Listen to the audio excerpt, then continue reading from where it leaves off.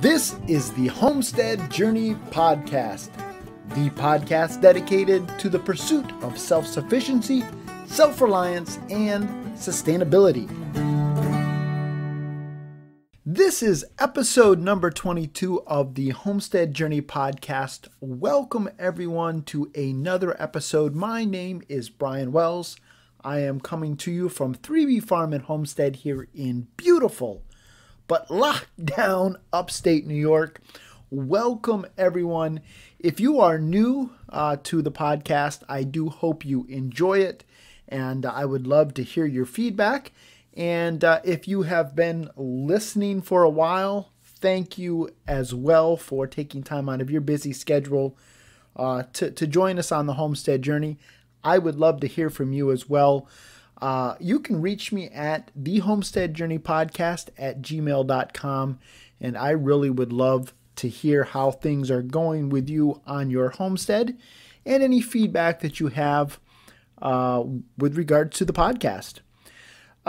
First things first, I do want to give a shout out and a huge thank you to Amy from A Farmish Kind of Life. If you are new to the podcast because of her, thank you so much for being here, and thank you so much for Amy for the shout out this week. If you haven't checked out Amy's podcast, and I'm sure you probably have because her podcast is way better than mine, but check it out at A Farmish Kind of Life. Just a really, really great podcast coming from Minnesota. She definitely has that Minnesota accent, and but just a great podcast that I really, really enjoy. But she mentioned the Homestead Journey Podcast on her podcast this week, and I just really, really appreciate it. I gotta be honest, I kind of fanboyed a little bit there when she mentioned it. I got a little giddy inside. And so anyhow, Amy, thank you so much for that. I really do appreciate it, and just appreciate your kind words. It's been a wild, wild ride here on the homestead this week. And so let's jump right into this week's homestead happenings, and I will tell you all about it.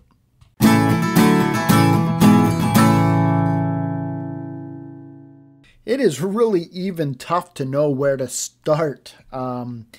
This week has been a bizarre week. It has been something straight out of, I don't know, a science fiction novel. And I'm not the only one. Obviously, it's not just the homestead that's been impacted, but a lot of the decisions that are being made by the federal and state governments have had direct impacts. I know not just on us, but on many people. But the fact that we do live in upstate New York has meant that we have been dealing with some restrictions and changes to our lives that other people in other places in the United States may not have been experiencing, at least not to the point that we have. Now, I know that schools across the United States pretty much are closed, and so that's not anything new for you, but here in upstate New York, well, here in New York State, not just upstate New York, gradually throughout the week, they have been closing businesses, reducing workforces, and it has just been absolutely mind-blowing. So one of the biggest changes here on the homestead is that I have been working from home as of Wednesday, I think it was, or maybe it was Thursday that I started working from home. Wednesday night, we actually spent the evening moving equipment around the house so that I could set up in the office and my son could have a computer to do his schoolwork in his room. And so it's just been very, very surreal. And that's because I work 5 miles from my house. So I know for some people the dream is to work from home. Honestly, that's not been my dream up to this point. I actually enjoy going to the office. I enjoy interacting with my peers. I like where I work. I'm not going to lie about that. I am not somebody who really has a dream of leaving the corporate life behind. Now, I mean, there are days when I do, But I enjoy my job. I love where I work. I love the people that I work with. And I enjoy going into work every day. And so it has been a bit bizarre working from home. And yet I'm not saying that I don't want you to think that I'm complaining, because I'm not. I'm very, very thankful that I have a job where I can continue to work, even if I am working remotely. But that has really messed with my head, because one of the things I discovered last year when we did the emergency bathroom remodel is how much of a routine person I am. And when I get outside of my routine, it is very difficult for me to function. I don't know what day it is. I'm not sure what I'm supposed to be doing next. And it has really just messed with my head. Couple that with a few other things that we've had going on this week, and I did not get done anywhere near as much as I thought I was going to be able to get done because of this coronavirus situation. I think I had shared with you last week that when I was out feeding the pigs last Sunday morning, I thought, well, my schedule is about ready to clear up. I'm going to be able to get all of this stuff done here on the homestead. Yeah, not quite so much. Now, I did get a few things done that I'll tell you about, and I've been sharing on our Instagram and our Facebook pages. If you haven't already checked those out, we do have a presence on Instagram and on Facebook. Just take a look for The Homestead Journey. And so this week I've been sharing some pictures of some of the things that I had going on, but certainly did not get done anywhere near as much as what I had hoped. The week started out with us kind of scrambling, trying to get my mom and dad back from Brazil. And so that kind of weighed on my mind and took a bit of attention away from the homestead. And not that I'm complaining again. I was very, very thankful that we were able to get them back safe and sound. And then again with the move here in the house, with swapping the office and just all of that kind of stuff. Again, that was another evening lost. I had a meeting at church as we're wrestling with how to handle things. That was another evening lost. And so it really wasn't until Friday evening that I really was able to get into some of the projects that I had hoped to do this week. And so two of the big projects that I was able to accomplish this week, number one is I was able to get built Ohio brooders because we have chicks on the way. We have our laying, our pullets that are supposed to arrive towards the end of this week, and actually a few turkeys. And then the beginning of next week, our meat birds are supposed to get here. And if you've been following us along, you know that we built a mobile coop that we're going to be using as a brooder as well.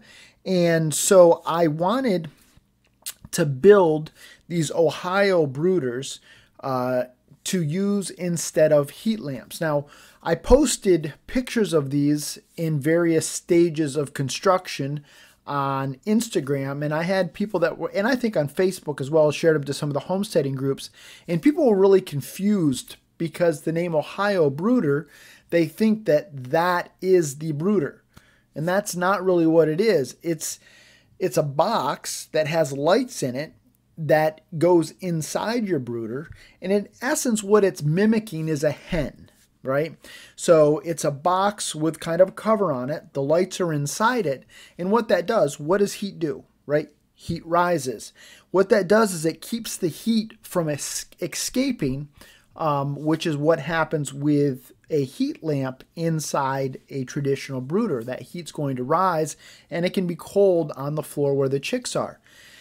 In the past, I've used heat lamps in our brooder in our garage, and that wasn't necessarily a heated or climate-controlled environment, but being out in a mobile coop that's raised up off the ground, I was really concerned about whether or not we would be able to keep the coop and thus the brooders warm enough. And so I saw this design, and again, you can see the pictures of it on our Instagram page and our Facebook page. I'll also provide a link in the show notes to some more information about the Ohio style brooder if that's something that you're interested in building yourself. But I built 2 of them. They're 2x2 in size, which should be the right size for about 50 chicks. And what we have coming is we have about 45, I think, pullets that are supposed to be coming, well, pullet chicks. And then we have 30 meat birds and then 7 turkeys that I'll keep with the meat birds for a little bit. So we'll see how all of that goes, but I'm very excited about that. And I was able to get those put together yesterday, well, Friday night yesterday, and then I finished them up today. And they're totally built out of scrap. The only thing that I bought was I bought some of the hardware, like the boxes, the light fixtures, obviously the lights. But everything else is all out of scrap lumber, scrap siding that I had around, some scrap beadboard from the bathroom remodel.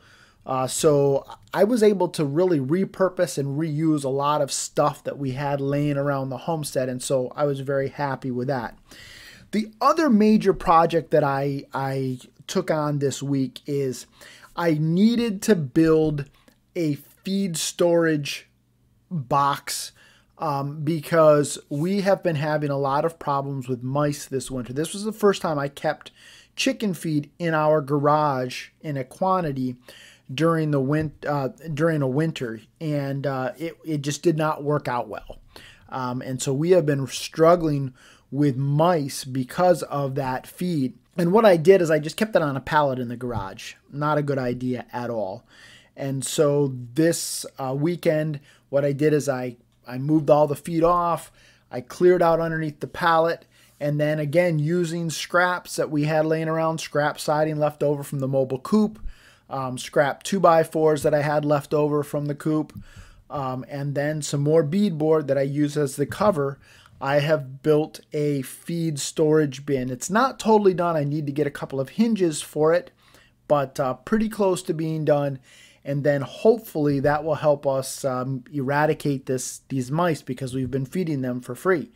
And so we'll be able to keep our chicken feed, our rabbit feed in that box, and it should hopefully keep the rodents out. That's my goal. That's my plan. Now, if you have a great feed storage method that you can share with me, again, let me know that. Contact me on Instagram, Facebook, send me an email.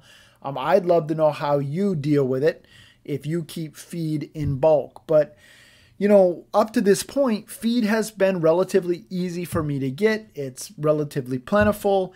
And so I haven't worried about feeding a few mice as much as I probably should have.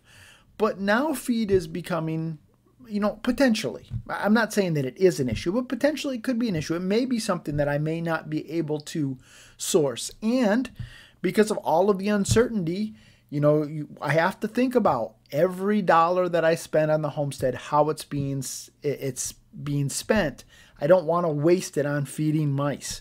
And so that's what I'm working on, or that's what I worked on this week. One other thing that we had happen this week is, and of all the weeks, here it is. We're trying to work on being prepared. We're trying to think about, okay, our food systems and all of those kinds of things. And I think it was Friday. I was in the middle of working, and my son all of a sudden just goes hollering down the hallway and out the door. And we had some hawks. I think it was 3 hawks get into our chicken run and take out a couple of our hens.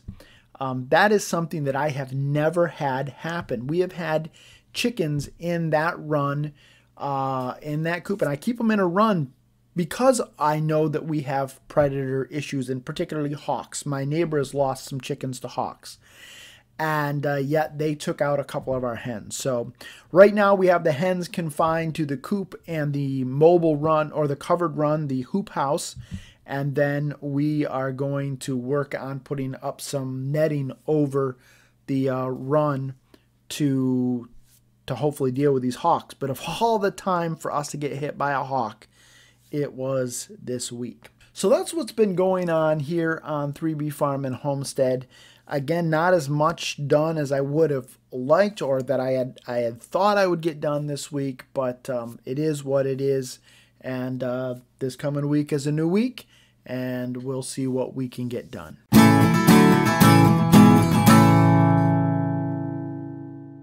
All right, let's jump on over to this week's Charting the Course. Now, last week we spent some time talking about homesteaders as preppers, something I had never really considered myself to be, and yet in light of, well, some of the things that I've been listening to and some of the things that have been going on and kind of our approach to dealing with all of this coronavirus stuff, I've really come to understand that, well, I think that homesteaders, generally speaking, are preppers.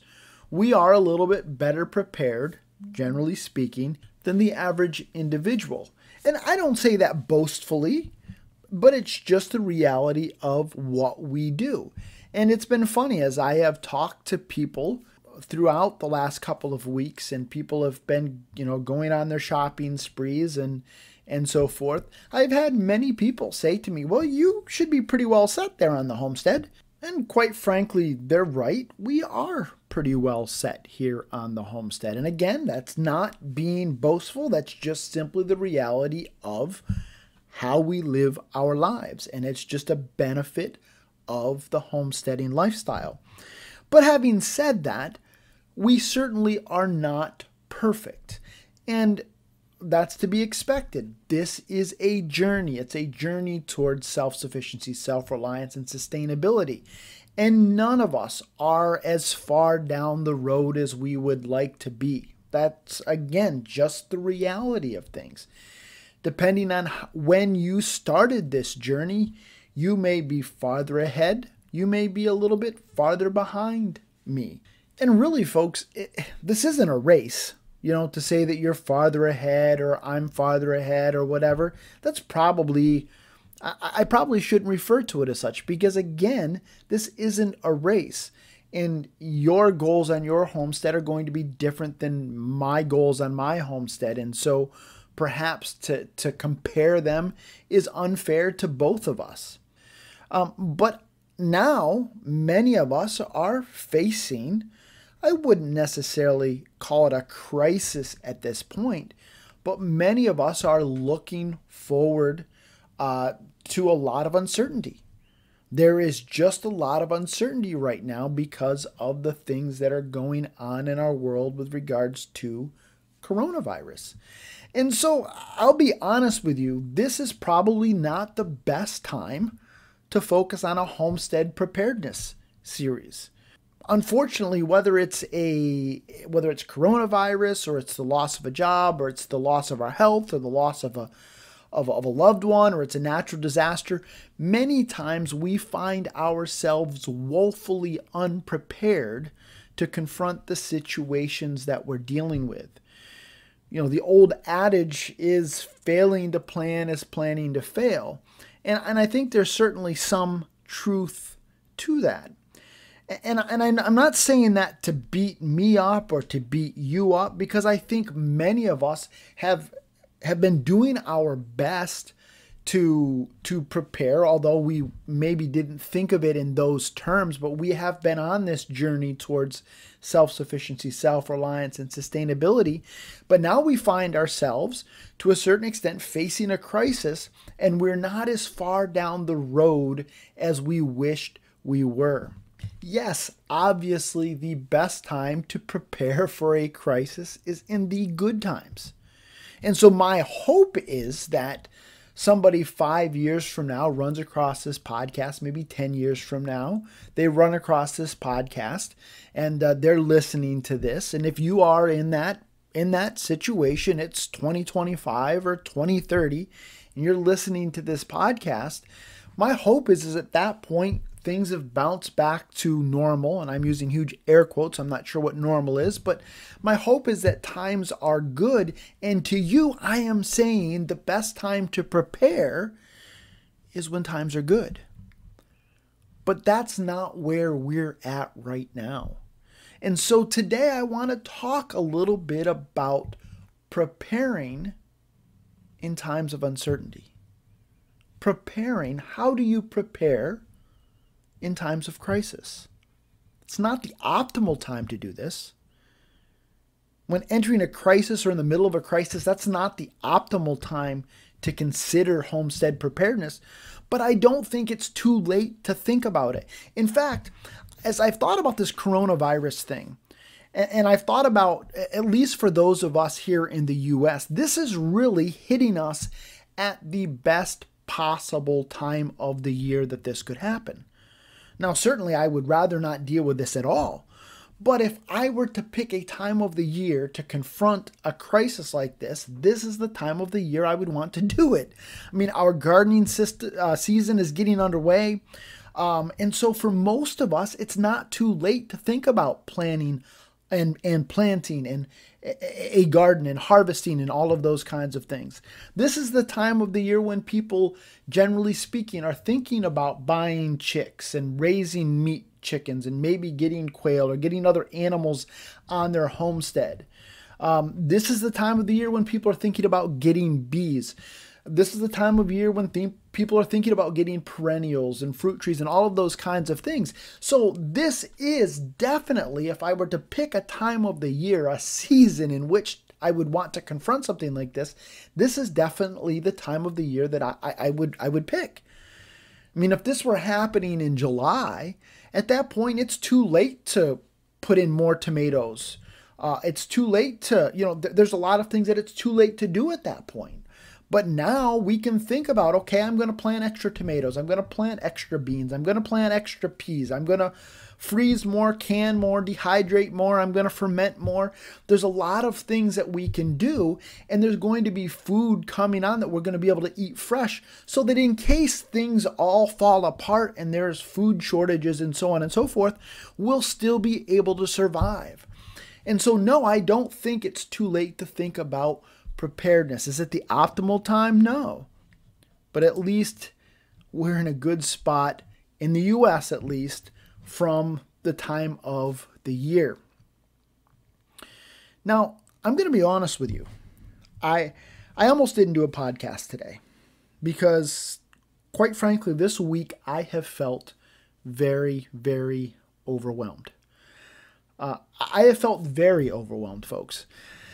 And some of it is because, again, as I said, I'm a routine person. And when I get out of my routine, it just messes with my head. But I've also been doing a lot of thinking. It's one thing to grow food when if this crop fails, it's no big deal. I can go down to the grocery store. I can go down to the farmer's market. I can do this. I can do that. And I'll be okay. I've got a backup plan. I don't know, folks, if I'm going to have a backup plan to what I plant this year. And maybe I'm just way overthinking this, and I'm not trying to terrorize you, but these are some of the things that I've just been chewing on this week as I've been thinking, this is for real. And so the decisions that I am making with regards to our homestead right now really are weighing heavily on me. But as I thought about that, I've thought, Brian, if you feel overwhelmed by this, there are people, and again, I'm not saying that I'm better or I'm smarter or anything, but there are people that are much newer to this than you are. Maybe they're brand new to this. Imagine how overwhelmed they're feeling. I can only imagine how overwhelmed some people, a person who has never planted a garden before, a person who has never raised an animal for meat before, a person who has never ever thought about providing for their own welfare. I can't imagine how overwhelmed they're feeling right now. And so my goal today is to give you some hope, to give you some direction, to help you, because again, it's not too late to start thinking about some of these things and maybe taking small steps. They may be baby steps, but they may end up being huge baby steps. Who knows? I don't know what's going to happen, and I'm not trying to milk this and blow it. I don't know, folks. There's so much about this that I just have not been able to wrap my head around. But I do know this. Every little step that you take can end up having a huge payback in the future. In fact, I got an email from Clyde from Clyde's Garden Planner today, and he said 1 pack of tomato seeds, a $3.50 pack of tomato seeds can generate over 350 pounds of tomatoes.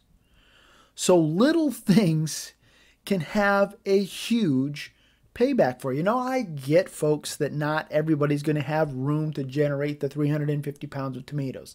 I get that you're not going to only want to eat tomatoes. I get that.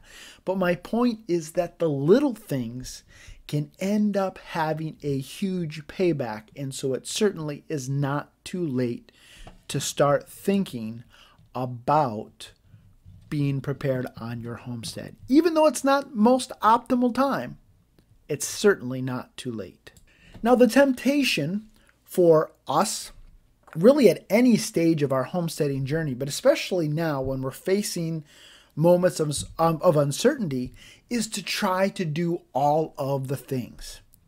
And folks, that is just a recipe for disaster. Now, we may need to add a few more things to our homestead than we had originally planned, but you're not going to be able to go from not prepared to fully prepared overnight. It just doesn't happen like that. And you're going to end up either burning out or not being successful because you tried to do all of the things all at once. And so if you're brand new to this, or if you've been doing it for a while, just keep that in mind. You're not going to be able to do all of the things. So this is what I have been doing this week, or I at least have been attempting to do this week, as I have faced these feelings of being overwhelmed preparing during a time of crisis. And it really comes down to focus. First of all, I'm trying to focus on what is in my control.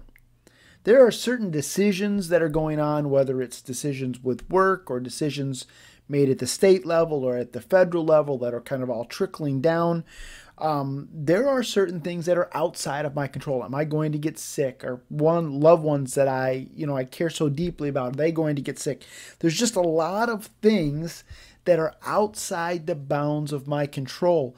And if I focus and dwell on those things, that is going to be time, effort, and energy that I have spent on things that I can't do a darn thing about.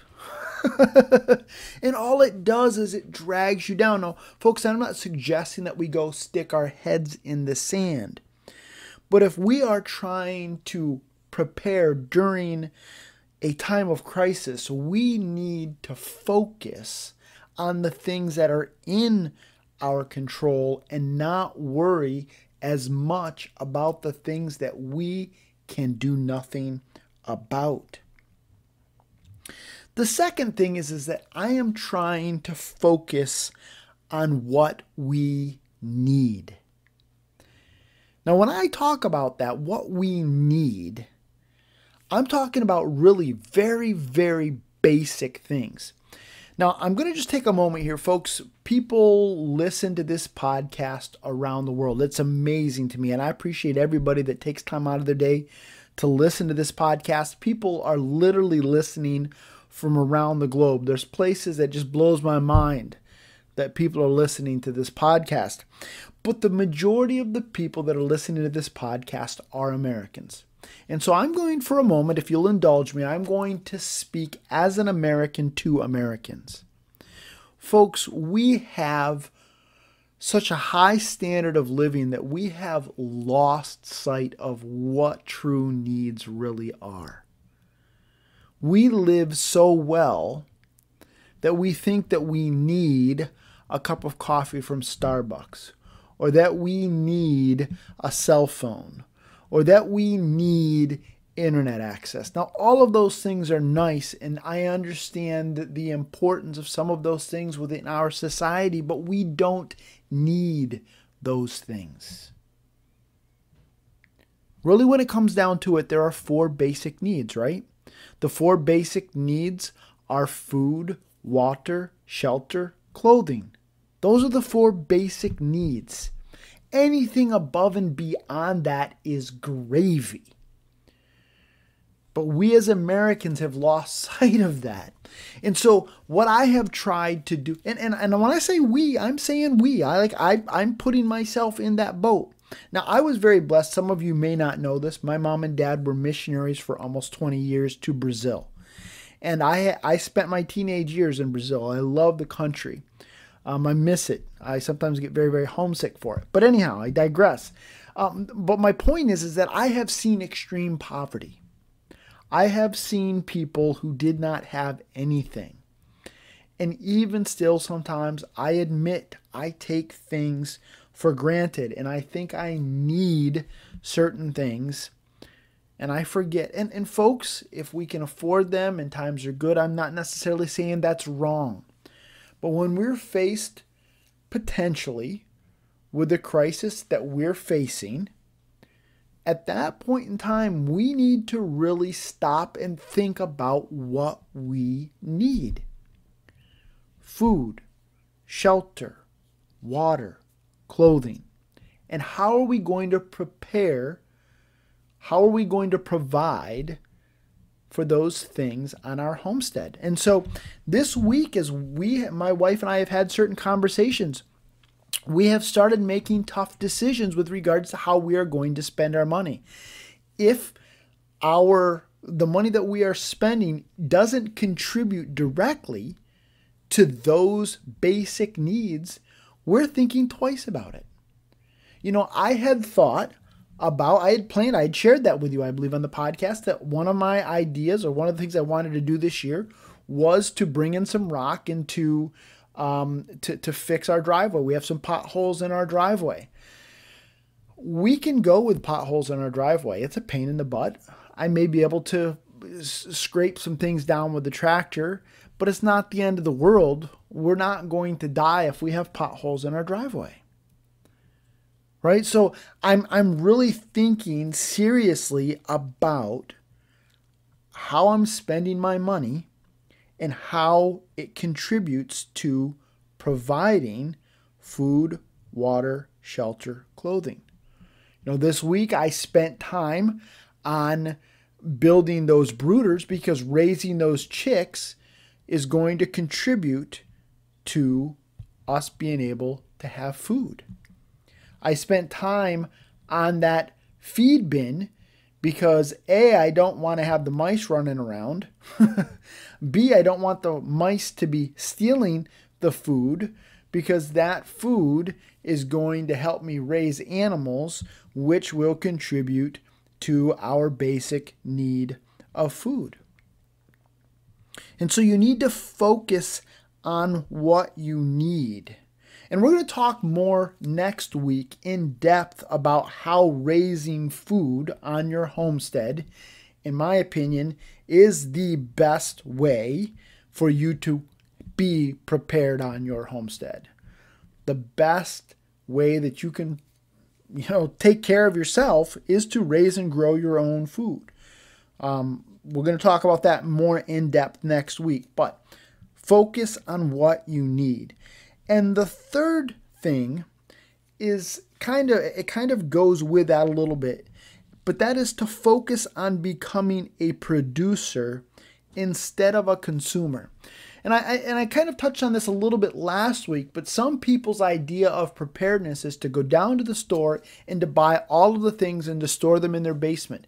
And there are certain things that we're potentially not going to be able to produce on our homestead at the scale that we may need them. For example, where I live, the amount of land I have, I'm probably not going to be able to produce enough wheat to make flour.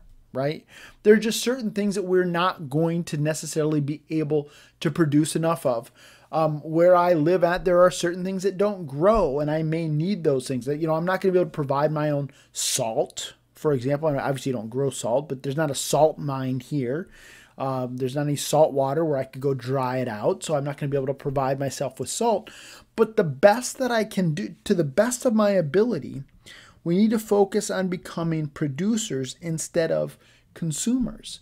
And so maybe in the short term, you've got to do what you've got to do in order to be able to provide for your family. And so maybe you've got to buy long-term storage foods, and so forth, but focus on becoming a producer instead of a consumer. And you can do that in such simple ways. And again, we'll talk about some of that next week as we think about raising and growing our own food and raising animals and so on and so forth, and how that is a huge step that we can take even in the times of crisis, even at a less than optimal time.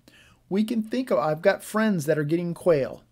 Got another guy that I was talking to today that he's looking into getting rabbits, because those are things that can quickly produce meat. There's a quick turnaround on that. And so that, your diet may end up being very monotonous if all you're doing is eating rabbit or all you're doing is eating quail, but you're going to survive. And so in moments of crisis, again, thinking about what you need, getting beyond your wants, and thinking about becoming a producer instead of a consumer. All right, folks, thanks again for tuning in to another episode of the Homestead Journey Podcast. I hope this has been helpful to you.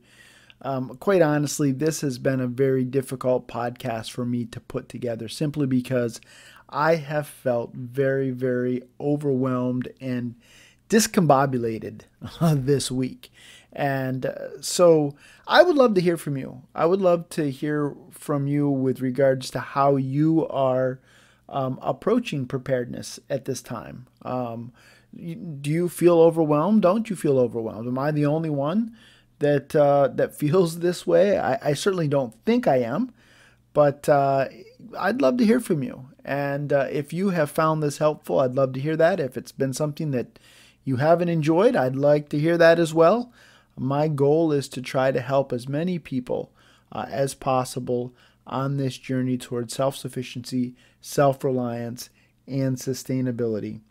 As always, the music on this episode is provided by Audionautics.com, so thank you very much to them. And until next time, everybody, keep up the good work.